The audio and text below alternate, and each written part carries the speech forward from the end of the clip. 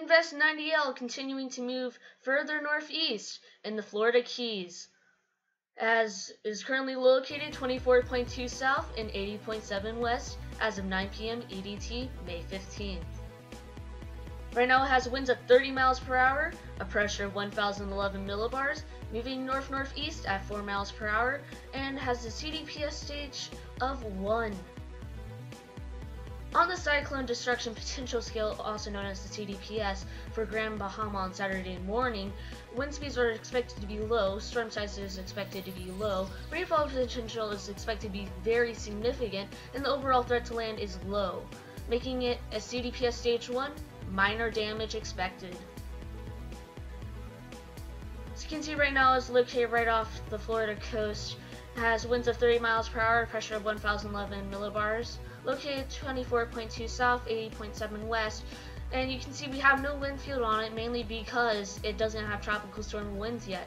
And you can see that CDPS scale minor damage expected for Grand Bahama, where Freeport is.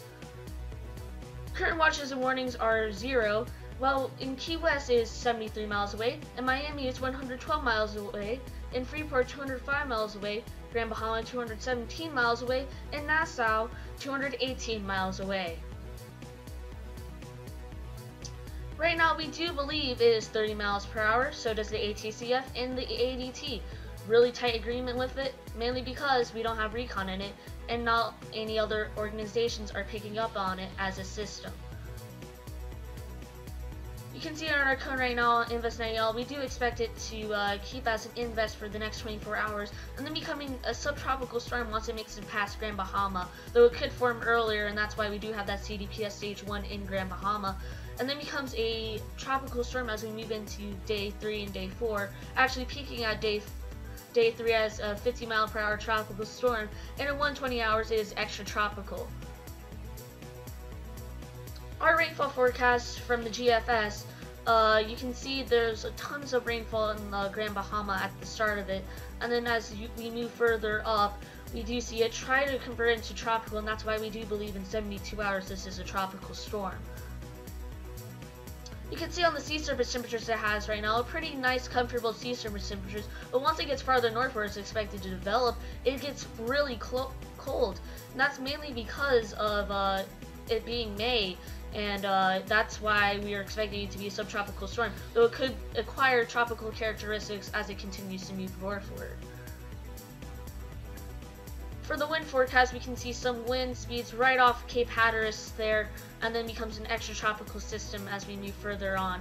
And then nothing else really happens in the Atlantic, so this is probably the only major feature going right on in the Atlantic at this moment.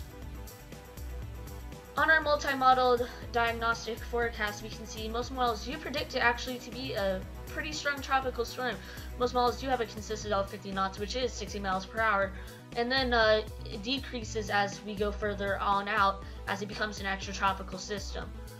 We can look at the deep layer shear, which is mainly why we think this is going to be a subtropical / tropical system, because the shear is going to be nil to a bit, and that's going to allow for some development into a tropical storm.